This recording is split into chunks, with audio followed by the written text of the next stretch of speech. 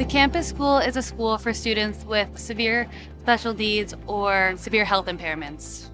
One of the most special things about the campus school is the happiness that's just all around. You can tell every single person wants to be there.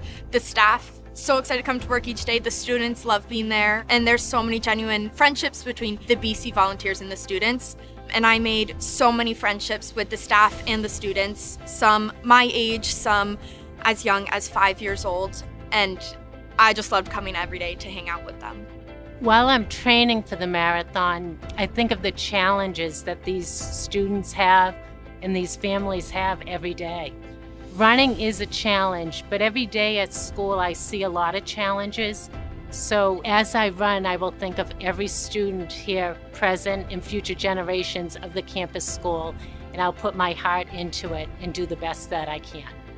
I'm running this marathon because being involved at the campus school in my undergraduate was definitely one of the highlights of it. It's something that I always enjoy talking about, and it was one of my favorite places to be on campus. And now working here as a teacher's assistant, I feel like after seeing just the incredible hard work and determination, it just will inspire each step that I take as I run and train for this marathon. And I'm truly excited just to be raising money and awareness for the campus school.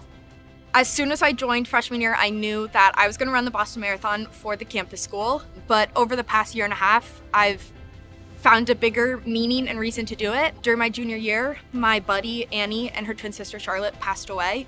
And what's been the most important to their parents is to keep their memory alive. So not only do I get to raise money for this amazing place and all of its amazing students like I'd planned for, I get to honor my buddy and her sister and challenge myself and do something representative of their passion and resilience. So I'm running for Annie and her twin sister Charlotte.